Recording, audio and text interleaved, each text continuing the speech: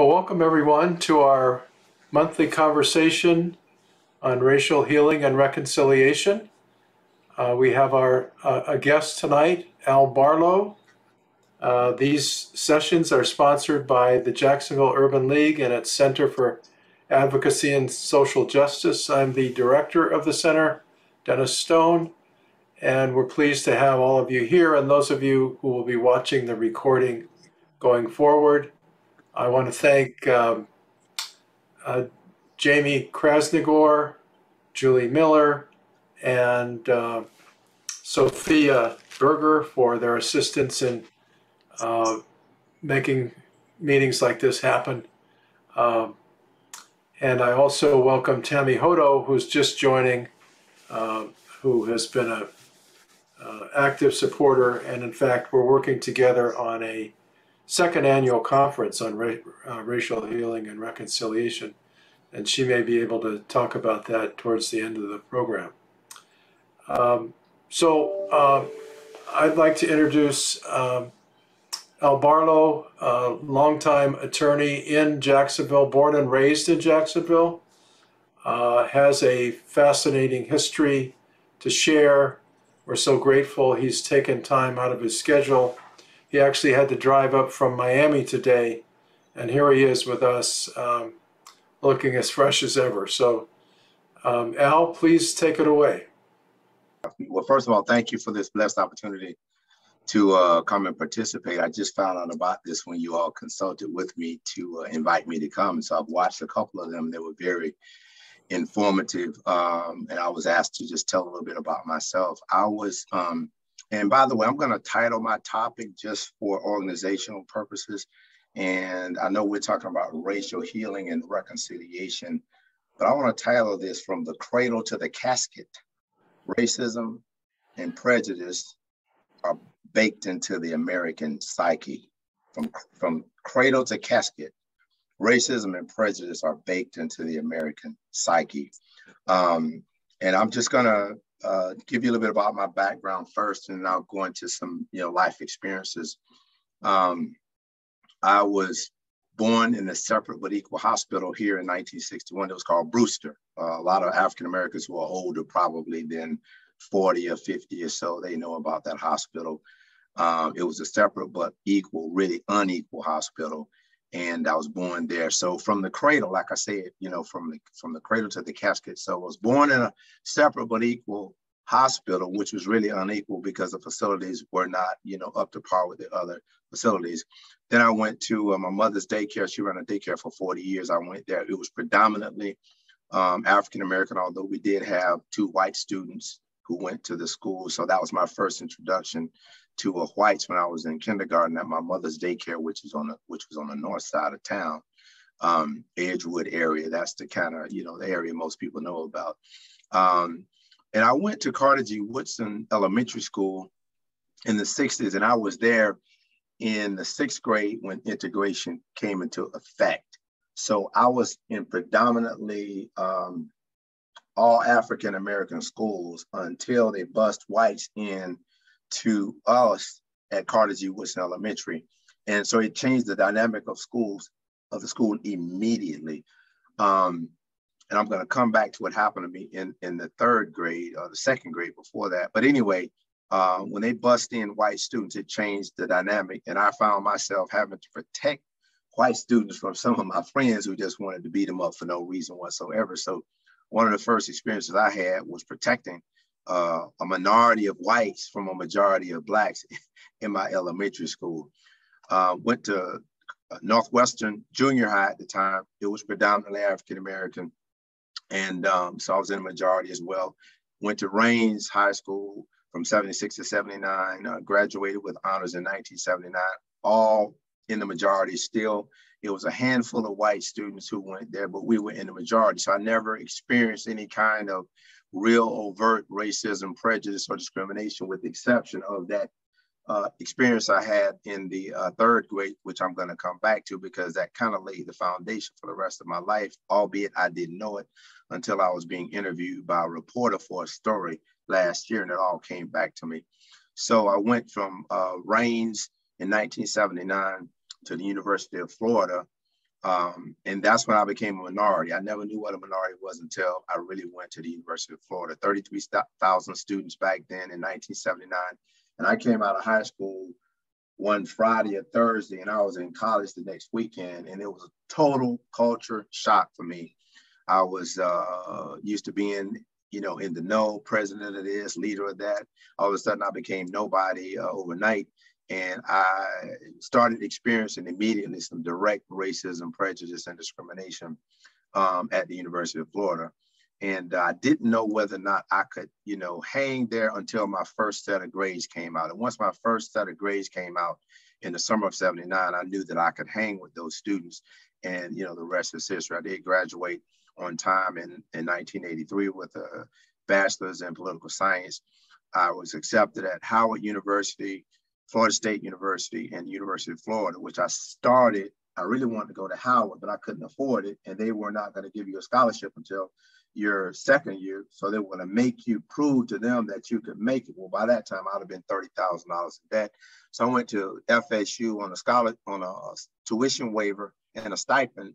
But after I started there, about 2 days, the University of Florida offered me a full Virgil Hawkins scholarship to go to the University of Florida College of Law free of charge. So I wound up breaking my lease in Tallahassee and went back to the University of Florida and finished law school in a year, in 2.5 years. My class was the first class to receive the Virgil Hawkins Fellowship, which was a 3-year full ride scholarship for African-American students. No one else was qualified for that. And they did that in honor of Virgil Hawkins, who integrated the state university system. A lot of people don't know that, but he applied, got accepted, showed up Black, and they told you cannot go here because you're African-American. Well, before he applied, there was no race bar on the application. You just knew not to apply.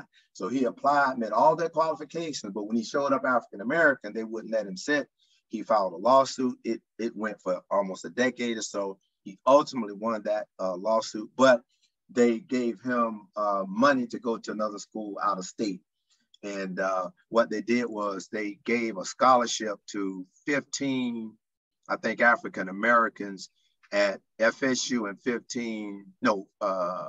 5 or 15 at each school. And I was one of those to get it.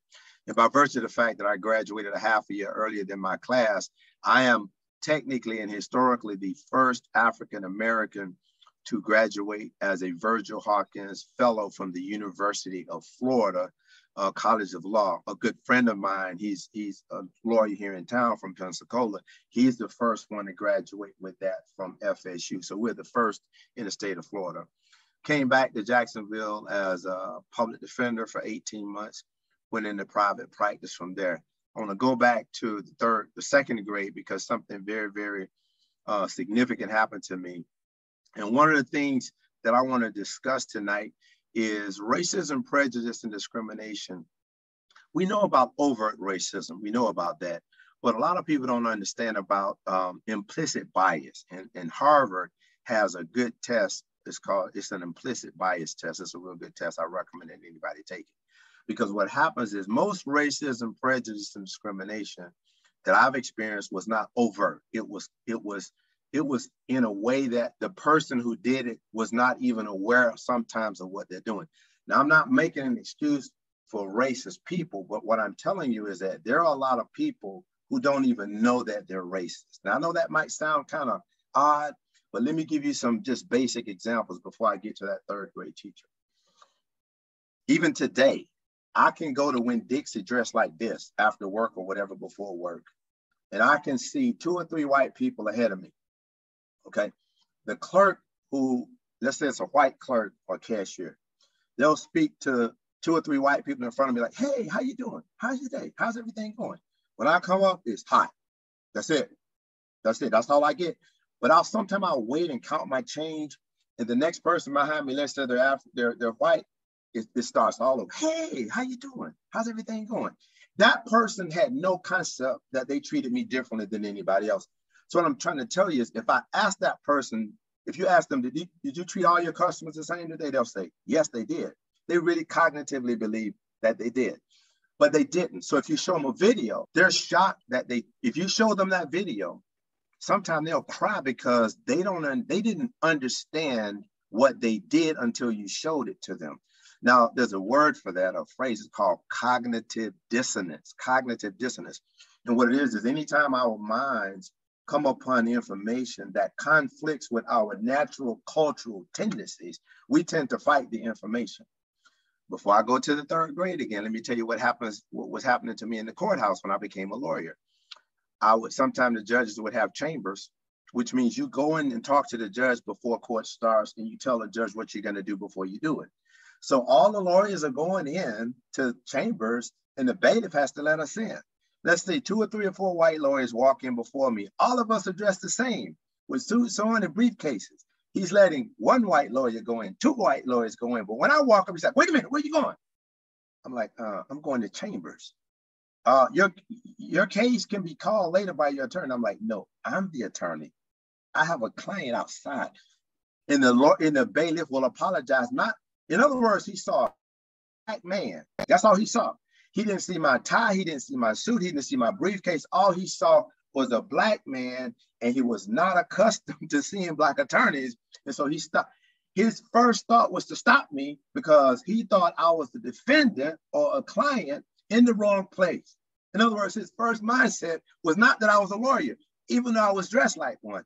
That's cognitive dissonance. Now, once he learned that I was a lawyer, he apologized to me. But the point is, his first mindset was that I was not a lawyer.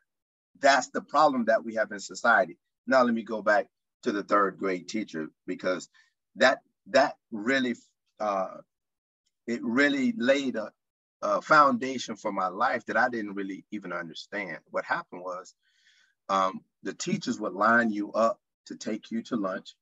And then when lunch was over, they would line you up and walk you back to class. Well, what we would do, just, little bad children, the teacher would be leading us like a mother duck. And while we're behind her, we would jump out of the line like pistons. One would jump out this way, one like little pistons, And my timing got off one time. So I jumped out of the line. Just as I jumped out, she turned around and saw me. So she stopped the line. Well, I know I'm in trouble. That's not even an issue. So I jumped back in line. I'm thinking I'm just going to get some, reasonable punishment. That white female took her hand, slapped me as hard as she could. I hit the ground. Her phalange prints were in my face. And then she kicked me. Now, I'm in the 2nd grade. Now, here's the problem with that. Number 1, did I do something wrong? Yes. Number 2, should I have been punished? Yes. That's not even an issue.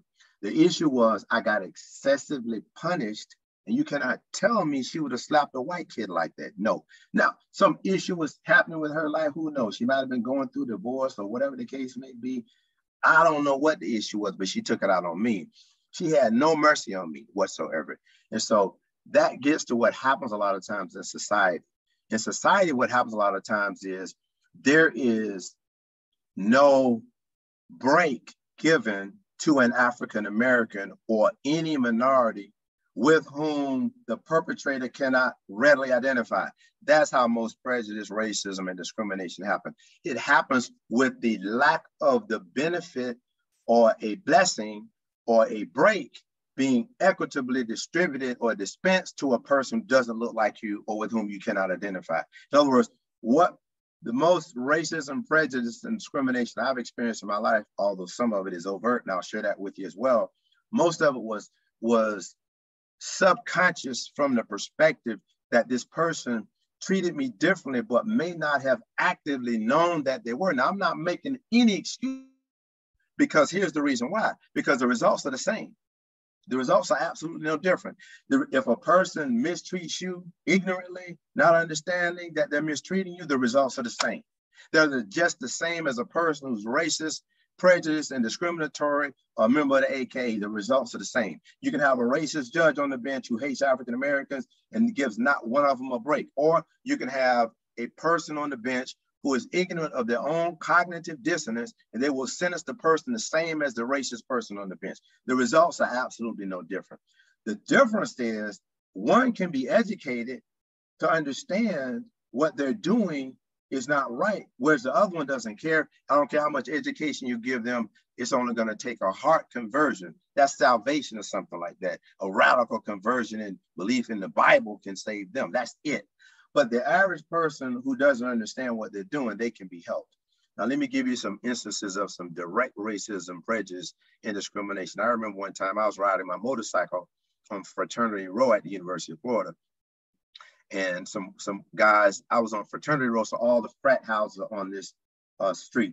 And I was riding my motorcycle, 750 Suzuki around the curve, probably doing about 20 miles an hour, okay, because that's what the speed limit is on campus.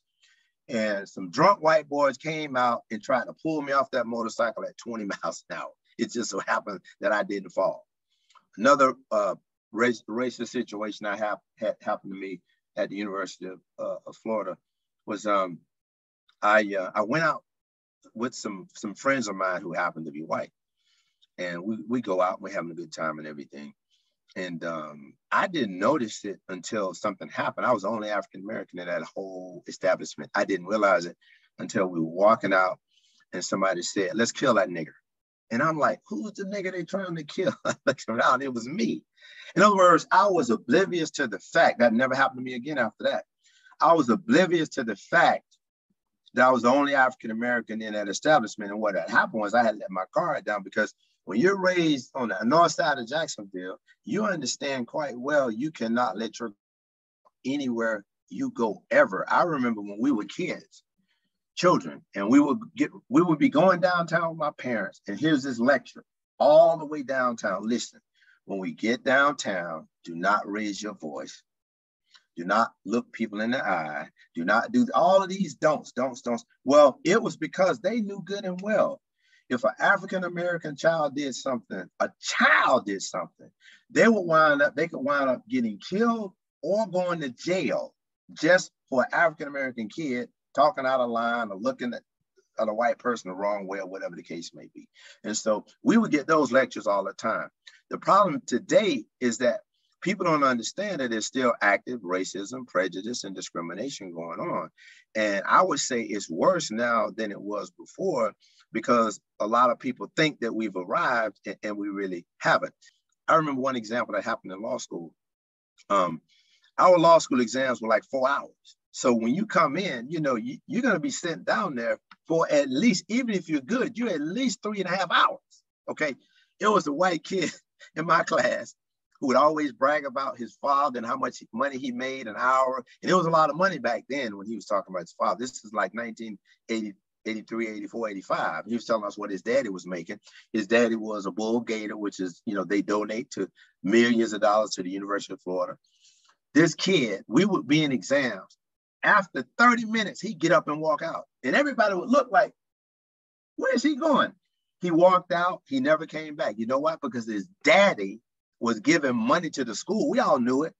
And he was so prideful and arrogant and ignorant that he wouldn't even sit down and act. In other words, the professors were helping. He wouldn't even sit down for 4 hours and play the game. He got up after 30 minutes and walked out, and he graduated, on time. I graduated early, but he graduated on time. Here's another scenario I remember happening. I remember I was studying one Friday, I believe, and I was walking out the library, and I heard one of my professors hollering across the breezeway to a student who was in my class, and he called his name. He said, "Hey, so, tennis, 9 o'clock in the morning." I'm thinking to myself, okay, this is my law professor playing tennis with one of my classmates. So I started watching the classmate from then on. Sure enough, the professor was taking care of him. I'm quite sure they had some relationship or whatever, parents. I don't know what the case.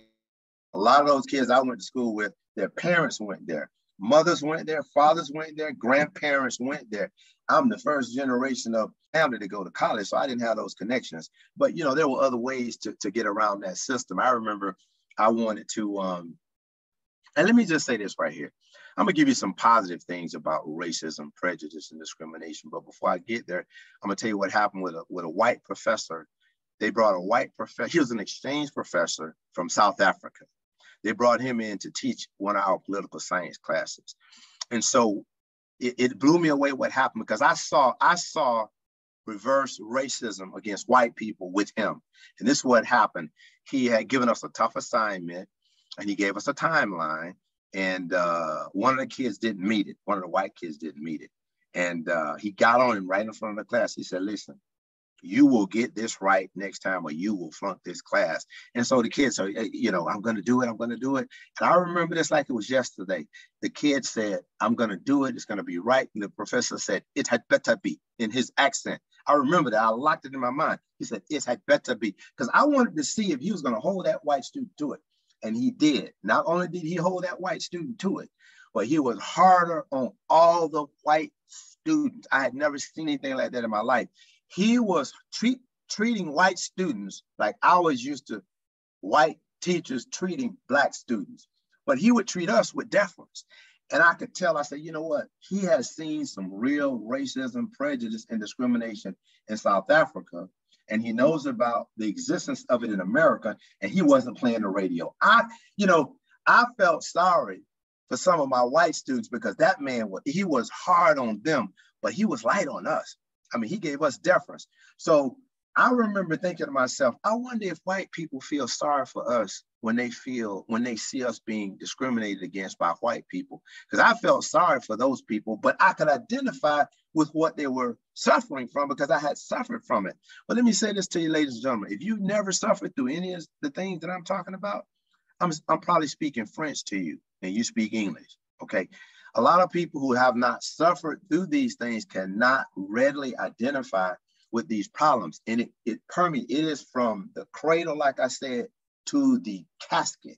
It is baked into the American psyche, and most people don't understand. Let me give you some positive things about racism, prejudice, and discrimination from an African American's perspective. I try to be very, very cognizant or aware of what's going on. So when I first got back here from law school, I noticed that, white lawyers didn't really respect me. They presumed that I was, I guess, dumb or ignorant until, I developed a reputation for trying cases. But once I developed that reputation, it was too late for them because I had already beat them. And let me tell you what I would do. I would never if I could avoid it, I would never tell our opponent that I went to the University of Florida. I would never tell them that I went to the University of Florida College of Law. I would never tell them that I went on a scholarship. I would never tell them that I graduated early. I would never tell them I was in this, I was in that, I was president of this. I was vice president of the law student body at the University of Florida. And I'm gonna tell you how I won it, because it was only about 45 African Americans up against about 2,500 students. And I had to campaign to white students to win. But what I did was I campaigned to the seniors. And I basically told them, I said, look, we know you guys are going out and doing some great things and making money and everything else. We know you don't care about what's going on, but somebody like me, we care. So I went to the seniors, and I had a white female who just knew she was gonna win, didn't campaign hard, just kind of lackadaisically handled her election, assuming she was going to win. I killed her and became vice president of the law student body at the University of Florida. Got more votes than her on all fronts. Definitely got a block of African Americans, but that wasn't enough to win it for me. But let me tell you what I did was I used people's prejudice against them. I would never tell a white opponent how smart I was. I wouldn't want them to think I was smart. You know why? Because what I found was I would let their ignorance work against them. What I found was when they thought I was ignorant or whatever, when they played the stereotype, they didn't prepare like I was preparing. I'm over preparing and they're under preparing. They're assuming that they're just gonna mop the floor with me. And ladies and gentlemen, I cannot tell you how many times I've seen my opponents. We've won the case, the jury has come back, and I'm looking at them, and they're sitting down at the counsel's table looking down. And I know what that look is. That look is, what in the world just happened? Let me tell you what happened to you. What happened to you was you assumed that I was dumb. You assumed that I was ignorant. You assumed that I went to some rinky-dink college. But after it's all over, it's too late. It's way too late for that. So what I'm telling you is there's some positive sides to people being racist towards you and prejudicial towards you if you let them think what they want to think. See, by the time you get in a trial, baby, it's too late. And I'm standing up, doing the closing argument, talking for an hour with no notes because I know it. And my opponent is over there writing notes. No, my closing argument is in my heart, it's in my mind. I've lived this case for 6 months. I know it like the back of my hand. And so when you come to me with some crazy stuff, I got a counter argument for it immediately because I've lived this case. I understand this case, but to them, it's just another piece of paper that they're shuffling in a file or whatever, and they assume that the opponent who was African-American, it took about maybe about 5 years. After 5 years, nobody took me for granted anymore. Matter of fact, I heard that in the state attorney office that they would put 2 lawyers on me. So I would always try cases against 2 lawyers. Still win the case. I'm trying a case against 2 lawyers, an investigator, a detective, and the arresting officer, and a paralegal. And we still win the case because we over-prepared. Some of the best things that ever happened to me in my life long-term were when I was mistreated by other people. I'm gonna tell you why. Because even that scenario with that teacher, I wanted to hurt that lady at whatever age I was, but I couldn't. There was nothing I could do to her. I couldn't do anything to her, okay? That's when I first heard about the NAACP, because they called it my mother, when I went home, these fingerprints were in my phalange, prints were in my face, marks were in my face. They called the NAACP, and the NAACP, president went up to the school the next day. And I remember this like it was yesterday. They called me in the principal's office and asked me what happened. I told them. And then they called each one of my classmates in individually and asked every one of them what happened. And all of my classmates said the same thing. And the only thing they did for that lady was transfer her to another school. That's all they did for her in the 60s. Now, that wouldn't happen like that today. It wouldn't. She would have more of a consequence. My parents didn't even sue the school system for that back then. That's how, you just didn't do anything like that back in the 60s. They were too afraid to do it. But those are the kind of things, that happened back then. But some of those things, like that scenario right there, it burned in me a will to want to right wrongs. I didn't realize that until I was going over my life with a reporter last year, and it hit me like a ton of bricks. I'm partners with 2 guys in a software company. The software company is called Technologies for Justice. And what we do is we've been blessed by God to create some software. And what that software can do is go through 2 million records in seconds and pull up apple to apple and orange to orange comparisons so that judges and prosecutors and defense attorneys, public and private, can see what former sentences have been handed down so that they can now issue sentences that are consistent with those that have been handed down in the past. It's called Equity and Sentencing Analysis System. And it's technologiesforjustice.com is the website. Technologiesforjustice.com is the website. The other area that I'm heavily involved in right now is trying to secure housing for homeless people.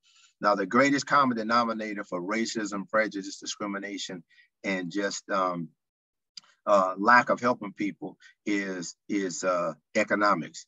That's the greatest common denominator. I see a lot of poor whites being discriminated against just as badly as poor and rich African Americans, as a matter of fact, in the system. And so the greatest common denominator is economics. African Americans who are well off and can afford to hire top-notch attorneys do quite well. However, poor whites who cannot hire top-notch lawyers, they don't do well as whites who can.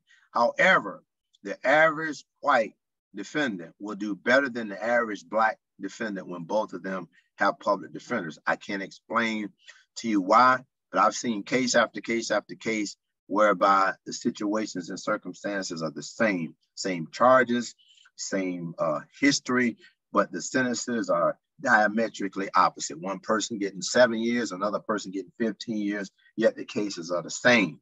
And so a lot of times it's because of that cognitive dissonance that I talked about earlier. And so I'm working with Housing for the Homeless, and that website is housingforthehomeless.com, housingforthehomeless.com. Been trying to work with our city government to get them to change the law on their own. They wouldn't do it. So now we got a petition drive going. We got to get 30,000 signatures together by the end of November to change the law. Our city gives away millions of dollars to the rich who don't need it to renovate downtown buildings, okay? The same buildings where they don't want any homeless people around. Well, I have a proposal that if it passes, it'll require the city to set aside 5% of the millions of dollars that they give out to the wealthy to renovate downtown. And what we have is a corporate welfare system that helps the rich. The Downtown Investment Authority evaluates proposals, and sometimes the evaluator would say that the company can afford to build the project on their own. We shouldn't give them any money. They'll veto that person and give them the money anyway. Last year alone, the city of Jacksonville gave away $500 million in grants and forgivable loans, okay, and some loans that are not forgivable to the wealthy. All I'm saying is, if we set aside 5 cents on every dollar that they're giving away in grants and forgivable loans to the wealthy, they just set aside 5% of that, your and my homeless problem will be resolved, because that's more than enough to pay for permanent housing for the homeless, irrespective of whether you're a man or woman, black or white. And with that, I've been talking about 30 minutes, and I'm going to open it up and allow you all to take it from there. I think we might have a Q&A session. Thank you, Al. Any questions?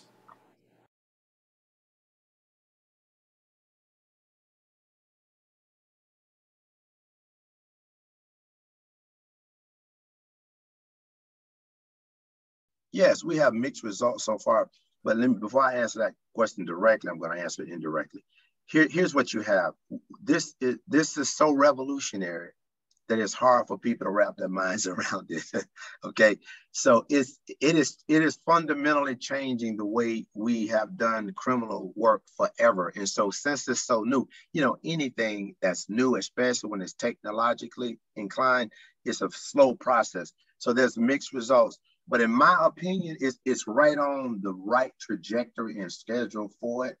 I know some of my business partners think it's too slow. I don't think it's too slow. I think it's going to just slowly permeate society. So we have several public defender offices using it right now, and a lot of private attorneys. And I do help private attorneys all over the state. You can buy a subscription and use it yourself. We'll train you up on how to use it yourself so you can do your own searches. But what most lawyers do is they'll hire me to run the searches for them, and then some of them will hire me as an expert to testify in court. So I write expert witness reports. So we do have offices using it throughout the state, and a lot of private attorneys using it. But we have something working that I'm not at liberty to discuss right now that we're working on, and it's very promising, that a prosecutor's office and a public defender's office is trying to come in and use it together, that's revolutionary. That's a cat and a dog sitting down having dinner together. You know what I mean? But both of them understand the significance of it.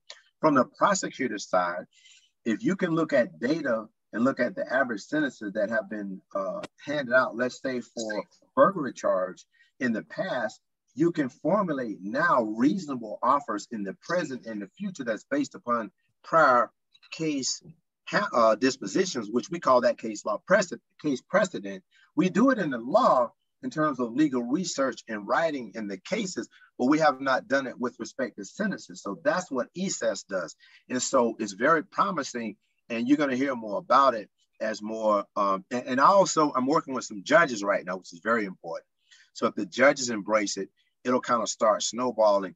But I would give it like within the next 5 to 7 years or so, I think everybody will be using it. But in my opinion, it's right on the right trajectory, because anytime you want to bring something that's different, it's going to be a slow process for people to use it. Amen.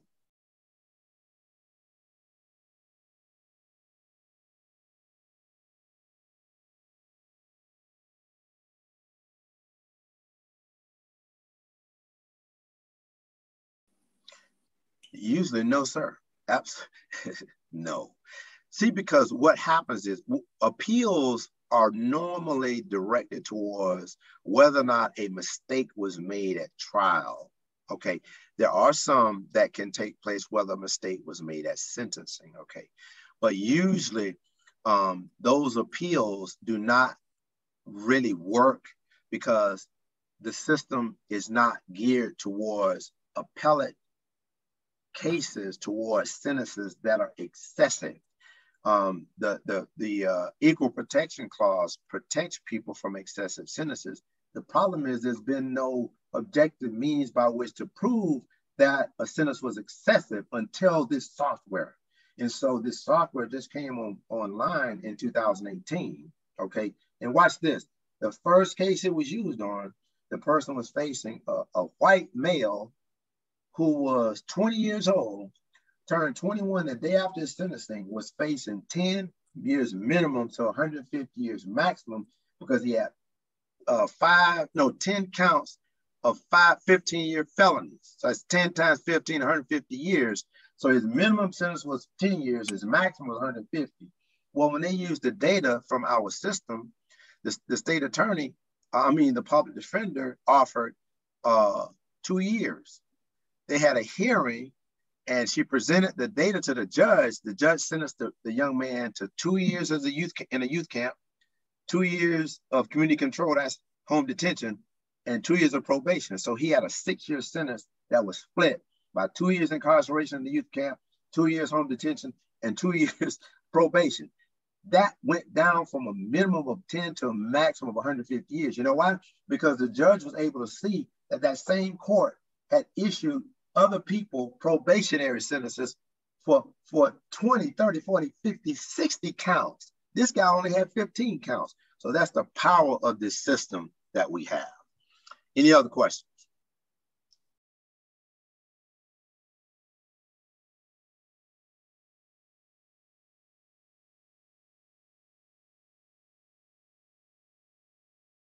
Hold on, let me answer that one first, okay? Yes, that's a good question. Here it is. We all have free will. God gives us free will. There are many people I know a veteran that I served, he's been homeless for 15 years and he likes being homeless. Those people are minorities. That's in the minority, okay? The vast majority of people that I serve and I work with, okay, I'm a minister as well, so I preach to them on Sunday mornings outside in the hot sun, okay? And, give them clothing, food, and tents and all that stuff. The vast majority of them were not homeless within the last 2 or 3 years. They're homeless now because of the economy and COVID-19 and everything else. The vast majority of those people want housing, okay? But what I do run into a lot is the things that you just say. And what I find, I was talking to a councilman who said, Barlow, some of those people want to be homeless. Yes, sir, but it's only a very microscopic few. So please, ma'am and sirs, don't get it twisted. There are a few who want to be homeless, but there are some of us out here who drink too much. We waste our money. We gamble it away. You know what I'm saying? So a lot of us out here are not exercising our free will properly either. It's just that we're not homeless, but we're just as irresponsible as some of them. So my focus is on the ones who want housing, permanent housing, okay? And I want to help them. If the others want to exercise their free will to maintain their homelessness, they have the right to do that. But I'm not going to believe that the vast majority of people want to be homeless just because of an unfaithful few. Okay, what's your second question?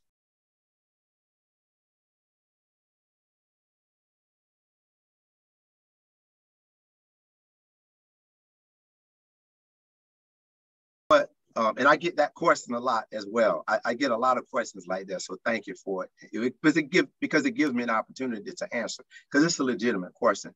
Here's the reality of what's going on. I can only do what I can do, okay? That's not my job to get them jobs. What they need right now is housing. I gave a guy a tent let me just give you an example I'm talking about. I gave a guy a tent last February of last year. I ran into him in the summer. He sees me. I hadn't seen him since I gave him the tent. He starts crying. He said, "You don't remember me, do you?" I said, "No, I don't." He said, "You gave me a tent in February and it changed my life." I said, "A tent changed your life? How did it do that?" He said, "Because when you gave me that tent, I had somewhere to put my clothes to keep them dry. I was able to go and interview for a job. I got the job, okay? I got an apartment. I got a car." He pointed to his car. It was a used car. He bought it and everything. But he said the tent is what situated him to be in a position to be comfortable enough to go get a job. So my responsibility that I'm taking upon myself is to try to facilitate them getting housing. Now, I work with Sulzbacher. I work with Changing Homelessness, and I'm working with anybody else. But that's not my lane. My lane is to get them housing. And then they have a multiplicity of services through Sulzbacher and Changing Homelessness and Trinity Rescue Mission, City Rescue Mission, that they can get them off drugs and everything else. That's not my lane. That's not my lane. My lane is to help them get housing. Once they, by the way, a lot of them have Social Security. I've helped one man get his Social Security check cut back on. He was without it for 6 months. He lives in a shelter right now. He gets over $600 a month in Social Security, but guess what? That's not enough for an apartment now because the rents are so high. So a lot of these people have income, but it's not enough to get them housing. So I'm trying to get them housing that's paid for by the city. I know people don't like that. Here's what the mayor, I'm meeting with a councilman and somebody from the mayor's office last summer. I'm meeting with a councilman. I thank God for him. He set a meeting up for me to talk to somebody in the mayor's office, somebody in finance about this idea. So I'm talking to them, and somebody from the mayor's office asked me this loaded question. They said, well, Pastor Barlow, what do you think the city's responsibility should be towards giving housing to homeless people? Now, what she was really saying is, should the city be in the business of corporate, welfare, giving houses to the homeless? Here's the answer to that question. No, the city should not be in the business of giving welfare to homeless people for them to have housing. But let me show the hypocrisy of it. The city should not also be in the business of giving millionaires money to renovate downtown. Yet you have no problem with that. None. You have no problem with giving $500 million to rich people, even when the people say they shouldn't get the money. You give it to them anyway in grants and forgivable. My answer to her is, as long as you give money to millionaires, you should be able to give money to homeless people, because I call it what it is. It's corporate welfare. That's what it is. So what I want to do is tie a law to that. As long as they give money to millionaires, let 5% of that money go towards housing for the homeless. If you don't want to give housing to the homeless, stop giving it to millionaires and I'll leave you alone. That's how I answer those questions. But thank you for that, for those very insightful questions. I appreciate it. Anybody else got some questions? I have a few. Yeah. A few statements if I could. Just real quick, because this surely is not my show. And thank you so much for the information. But I would like to present this to the group. I'm an educated woman, historically Black colleges, undergrad and grad. I sustained a severe stomach injury. In that process, I lost my home. I was homeless. Excuse me for that. When I sought shelter, they told me that I couldn't get it because in order to get the emergency shelter, I had to be coming from a domestic violence situation. I wasn't. I had to be on drugs. I wasn't. I had to be a woman with children. I'm single. I don't have any children. I had to fit all these parameters that I didn't fit.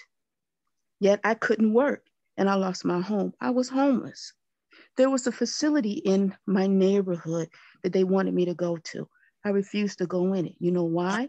Because they would have us sit in chairs, and in the evening they close out the lights. The men saw me coming and said, yeah, we want you to come in here. So I didn't go. But people on the outside felt like, well, you should go in there if you're homeless. Go in there and get what? Raped, hurt, harmed? So all the stigma and the biases that were a part of that system kept me homeless and unsheltered. And thank goodness I had friends who eventually I went to stay with, but I was still homeless. So I'm presenting this to the group. When people are out there walking down the street, homeless, and maybe even crying, it's not just because they want to be there. Our circumstances put us there. And that's all I wanted to say. And that's so, I'm glad you said that, because I mean, listen, I minister to these people. I know them by name. I help some of the veterans get connected with the programs and everything. And see, it's a vicious cycle. There's one lady, I call her Miss Betty. I met her last year. She was sleeping on the sidewalk. This lady's in her 80s, white lady.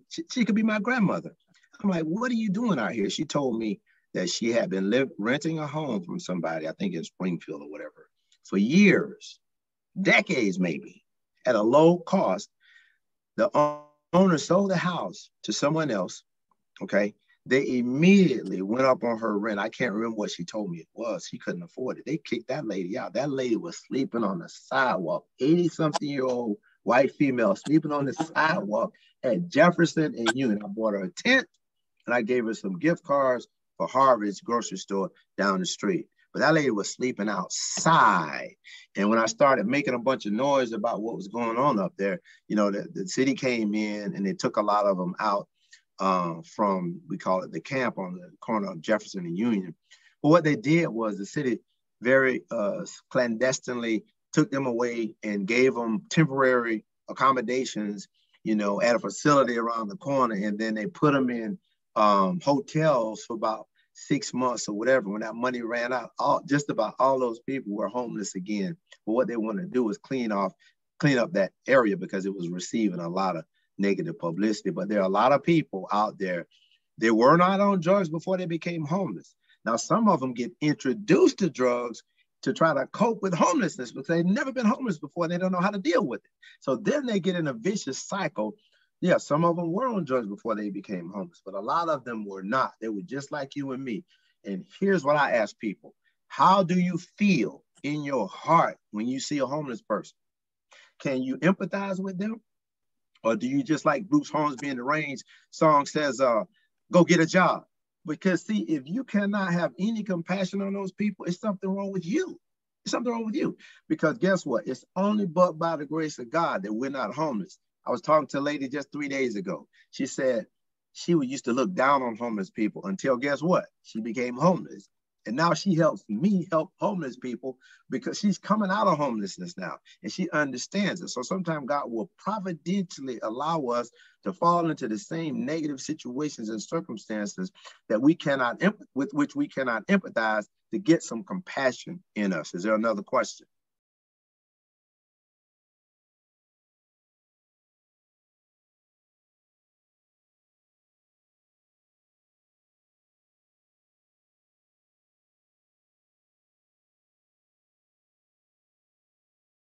You're correct.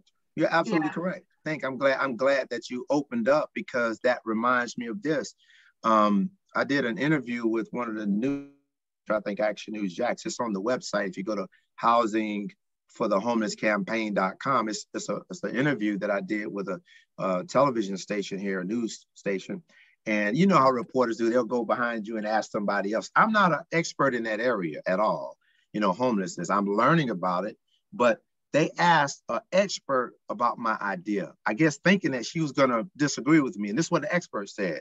And your statement reminded me. The expert told the reporter, listen, it's less expensive to get them permanent housing for the very same reasons you just articulated so well.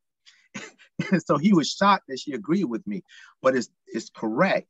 Now, I'll say this. I won't name the person, but there is another expert in this area who I consult with in homelessness. They've been in it, it's their career. So I asked this person, and this is what they told me, and this is sad, but it's true. They said, Pastor Barlow, the city officials are not, listen to this now. I'm being trained, schooled on this, how to present this stuff. They said, city officials will not listen to your compassionate pleas that it's the right thing to do, the moral thing to do to get these people houses for the homeless. They won't listen to that. But let me tell you what they'll listen to. If you go in there and tell them that it's going to be less expensive for the city to give them permanent housing than it would to keep them in shelters, okay, which shelters are very expensive, very expensive. You got the salaries, you got the food, you got the insurance and everything else, okay? Now, shelters have a place to work. They should be there, but for emergency situations only. But that's not what's happening now. They're permanently housing homeless people in shelters, which means the people who temporarily need housing for emergency situations can't get it because they're already they have overcapacity. So what this person told me was, if you go down there and make economic arguments to them, it'll work. So I put it to the test. I'm talking to an official one day, a week or so after this, and I'm telling them about, you know, the homeless and the problems, everything. They were just giving me a deaf ear until I said this. I said, you know what? If you provide them housing, you know, away from downtown, away from the businesses that you're building up and everything, you know, it'll help the business owners and they'll like it. All of a sudden, the person started paying attention to what I was saying. That's sad, but that's true. So with a certain group of people, I highlight the morality issues. With other groups of people, especially hard-headed politicians who are only concerned about dollars, I come from a different perspective, but I bring it all together as much as I can because I'm also a minister, and I'm going to tell you the truth, okay?